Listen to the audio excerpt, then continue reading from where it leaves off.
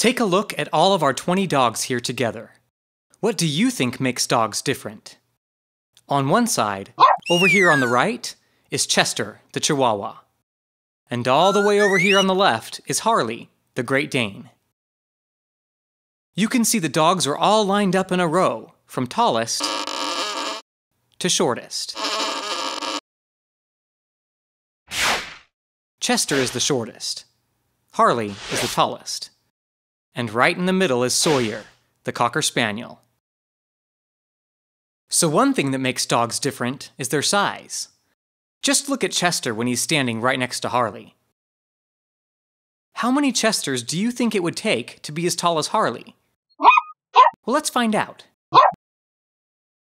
1, 2, 3, 4, 5. Whoa! It would take 5 Chesters standing on top of each other to be as tall as Harley.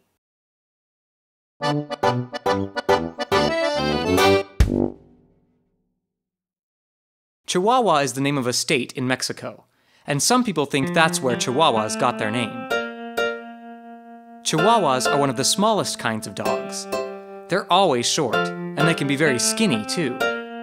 In fact, many Chihuahuas weigh less than 6 pounds, even when they're fully grown. That's about the same as a newborn baby. Like babies, some Chihuahuas have a soft spot on the top of their head. This spot is called a molera. Some Chihuahuas are very hyper. This is another difference between kinds of dogs. While some dogs can hardly sit still and run around barking all the time, other dogs are lazy and almost never bark.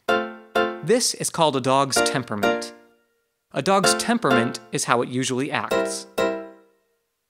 Most little dogs are more active than bigger dogs. What else can you say about little dogs?